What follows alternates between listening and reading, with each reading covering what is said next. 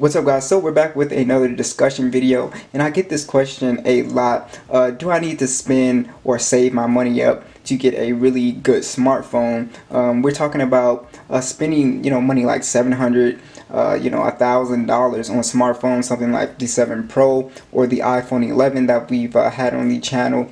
And the reason why I'm making this video is we're living in a really interesting time where you actually don't have to spend a lot of money to get a really good smartphone that actually checks off every box that you could really want. Now, I really made this video to kind of highlight the Note 8 Pro, which has really impressed me so far. This is a $200 smartphone. You guys have seen the Bold and one on the channel. It's a $200 smartphone. The Mi 9T, a $300 smartphone, and it kind of checks off each box that you could really want. Now let's take a look at the Note 8 Pro real quick. So $200 on Amazon. Links will be in the description as always.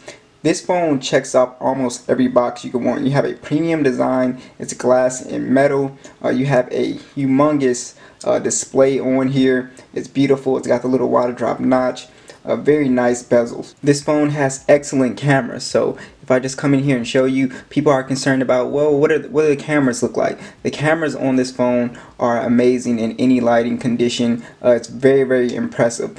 So that's one of the main things. A lot of people, a few years ago, if you took a budget smartphone, the cameras would be the weakest part for $200. That is not the case these days. As you can see, this has an excellent camera so far. So I've really been loving using this phone, and I would highly recommend it. And like I said, for a few years ago, you couldn't find a budget smartphone for $200 with glass and metal designs. It's ridiculous.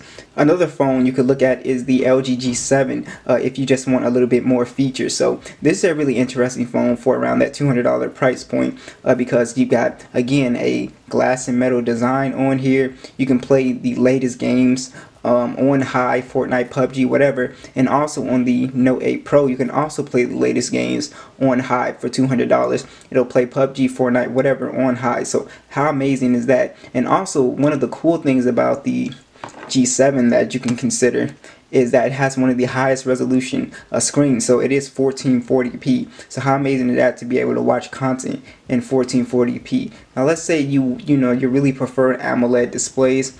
You can look at the Galaxy A20. This is an awesome phone as well for $200. Also has great cameras. All these phones that I'm talking about have really great cameras, because I know that's a main concern with people when they buy a budget phone. How are the cameras? Do cameras still suck? No, they do not suck. And let's say you want a full screen phone. You can look at something like the Bold and 1 or the Mi 9T. No notch, no water drop notch.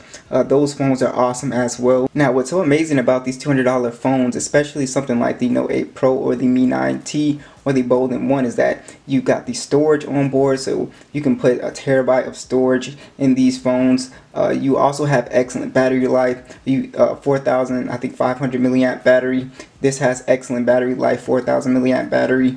I think the G7 and the Bold and 1, they both have wireless charging. So you got all this really great stuff. They have IP ratings, the LG, and it's just really interesting to see how far these $200 smartphones have gone. So I also see a lot when I'm looking for phones, especially on eBay, that people they have these phones on there with bad finance, so they have to sell them for cheap.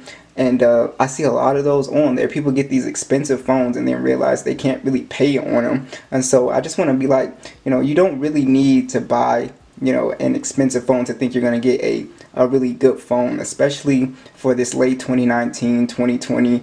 It's just really amazing how far smartphone tech has come.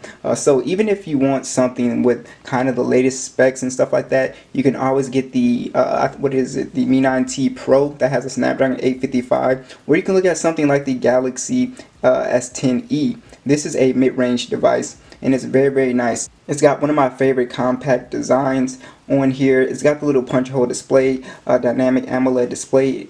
Like I said, it is very compact. The cameras are excellent. Has some of the best cameras, the same cameras as the S10e, and you can find this for around $400 to $450, even cheaper if you go on eBay. Now, why would you want to pick up a flagship smartphone? I really feel like if you're not really into smartphones like that, you don't really need to spend that money, because let's say something like the 7 Pro that I use. It has a 90 hertz display. That's a big advantage that has over these $200 smartphones. Yes, it is very smooth, but it's not something that I think a lot of people are going to care about. And also you have this curved glass, which makes it look like a full screen phone. It really makes it feel like you're holding a screen, and it's just little stuff like that. But the phones that I've showed you, especially if you want a full screen phone like the Mi 9T that has the same kind of display, it's an AMOLED display. Even the Bolden one has a full screen AMOLED display. So as you can see, you really don't need to spend that money unless you really just you know, are a smartphone geek and you really just want those extra specs, the Snapdragon 855. But like I said, you know, on these $200 phones, you're playing the same games on high. So it's very interesting. The Note 8 Pro even has better battery life than the 7 Pro.